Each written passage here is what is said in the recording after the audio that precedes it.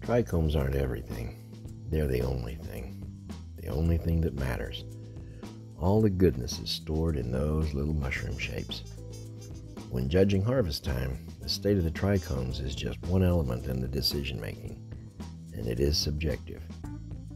Learning to spot signs that a plant is finishing can be frustrating at first. I use the word finishing because there is no single point at which a bud is perfectly ripe and just stops all activity. I start with checking the breeder info, if available, and reviewing any notes from previous grow cycles. This can help forecast the harvest window.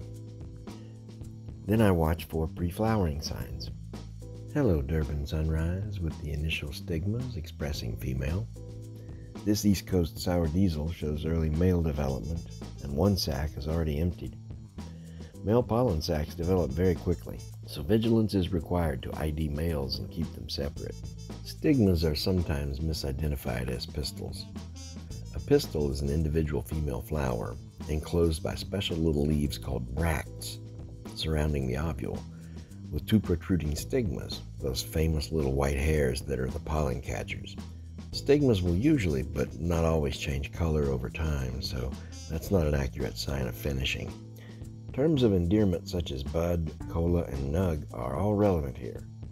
What I call buddage is a collection of pistils, tightly clustered, with the youngest flowers on top. The scientific name is raceme. If pollinated, the ovule of each flower becomes a single seed. And what I have been referring to as a pollen sac or nanner is formally called an anther. And now we circle back to the trikes. For close inspection, I use a jeweler's loupe, widely available in all the usual online places. In the beginning, the trichomes will be clear, like little water droplets.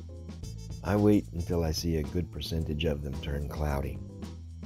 As I mentioned, it is subjective. All her buds, and thus the trichomes, will be on a spectrum of finishing. Those getting the most light will be further along. Ultimately, the plant will let you know it is time. She will increasingly lose her robust look. Leaves will yellow and detach.